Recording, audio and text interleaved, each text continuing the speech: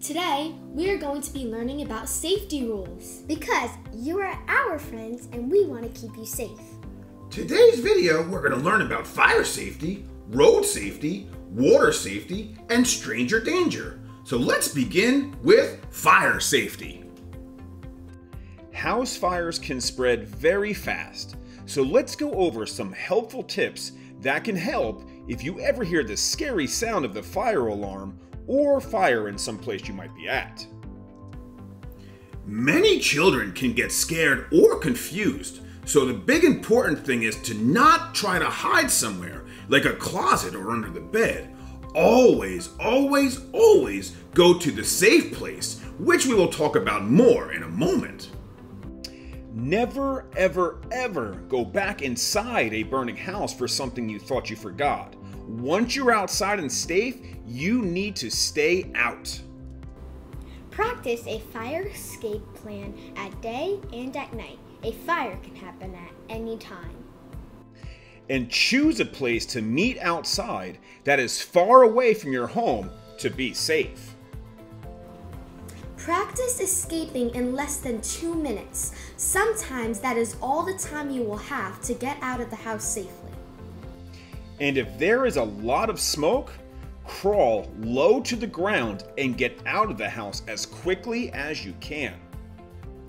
Only call 911 once you are safely outside of your home. Families should always make sure that you have a smoke alarm on every level of your home or apartment, inside bedrooms, and near anywhere you sleep. If you hear a beep from your smoke alarms that goes off every 20 to 30 seconds, you need to make sure to change the batteries. And you should also test smoke alarms every month and replace smoke alarms every 10 years. Also, you should make sure your windows in rooms are not stuck closed, and you can easily remove screens if you need to escape from a window. If you ever find yourself in a fire, never open a door right away. Always touch the door first to see if there's heat.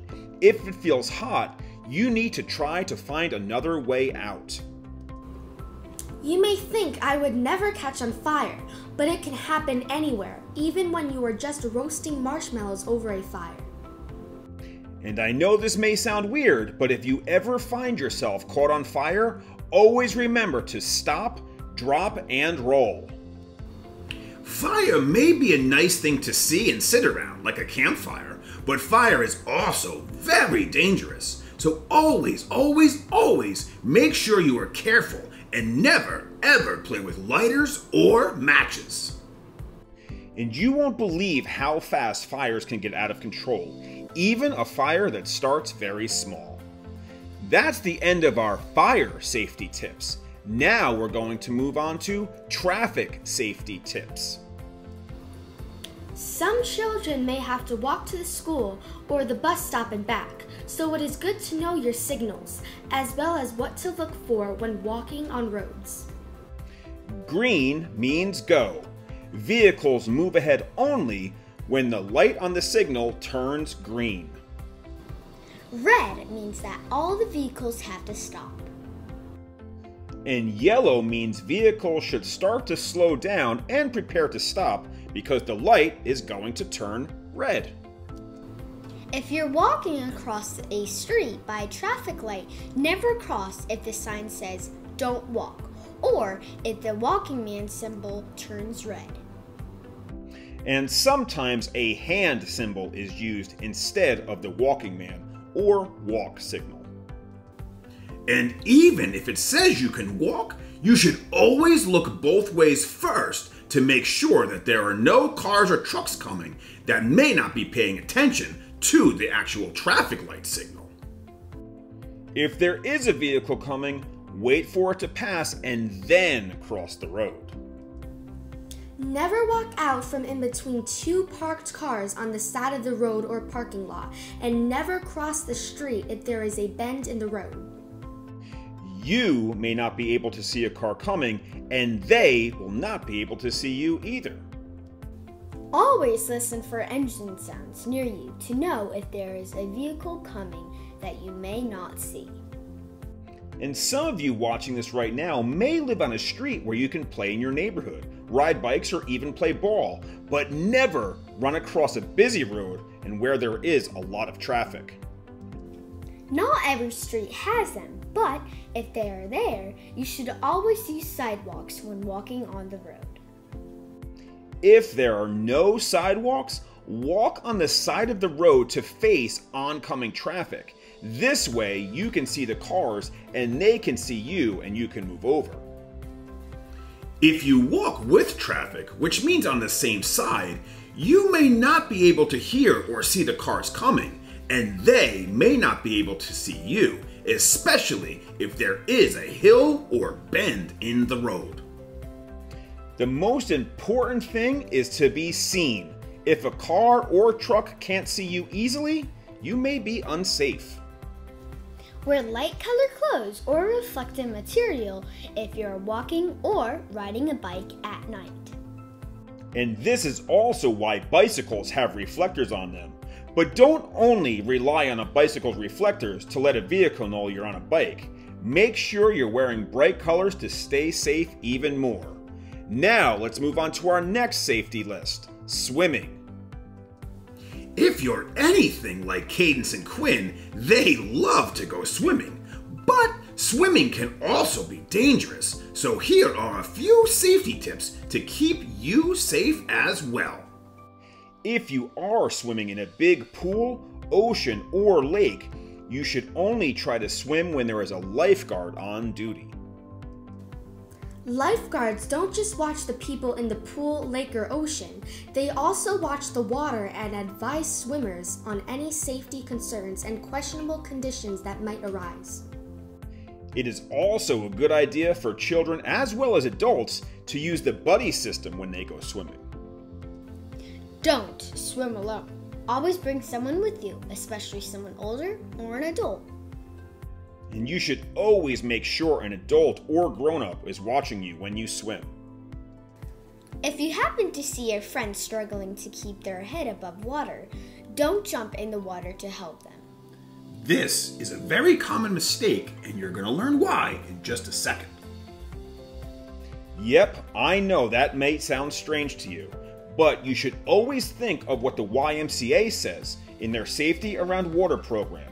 They recommend reach, throw, don't go. Use a long object to pull the swimmer who is struggling to safety so you can help your friend but also keep yourself safe too. And in shallow water, you should always walk or enter the water with your feet first. It is not safe to dive or jump in shallow water. You can get hurt very bad. Swimming is very fun. It's great exercise and it's exciting to do with friends and family. But just like fire, you should always pay attention while having fun. For our last safety tip in this video, we are going to talk about stranger danger. And the best definition of a stranger is someone that we don't know or someone that we don't know very well. Never go anywhere with a stranger or do anything for a stranger. That's right, Quinn. It doesn't matter what they say to you. You should always tell your parents or an adult or grown-up who cares for you anytime someone you don't know tries to talk to you or ask you for help. Even though they may seem very nice or offer you something like candy, ice cream, or say they have a puppy in their car or house, never ever go alone. Always bring a grown-up. Always talk to the adult or grown-up that is with you and watching you that someone came up and talked to you. If you ever feel like a stranger is following you, you need to know safe places you can go. And if you feel like you are being followed, go to a police station, a fire station, the library, or even a store or a friend's house that's nearby. You should also have a secret code word you come up with your parent and never go with anyone unless they know the secret code word. And here are some other things that you should never do. Never tell anyone you were home alone or mention it to your friends when there could be strangers who can hear you. And never tell anyone that calls on the phone your name, house number, or street address. Always stay close to the grown-up you are with. Don't wander around, especially in large places like carnivals, big stores, malls, and more. If you ever do get lost, make sure you know your name, your address, and your mom or dad or grown-up's telephone number so that somebody can call. If you do get lost, you can look for a safe person. And a safe person, believe it or not, is a stranger, but it's somebody that you can usually trust, like another mom or dad with their children, a store clerk in a uniform, a police officer, or even a security guard.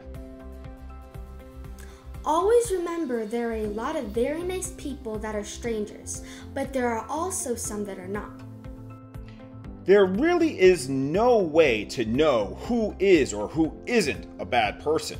So always make sure you follow these rules to keep yourself as safe as possible. We hope these safety tips help keep you safe as well as teach you something you may not have known. If they did, make sure you share them with a friend or even share this video. It's always good to be safe and discover new ways to stay as safe as you can. Thanks for watching, and make sure you smash that like button. It really helps out our channel. Make sure to subscribe. Bye. Stay safe.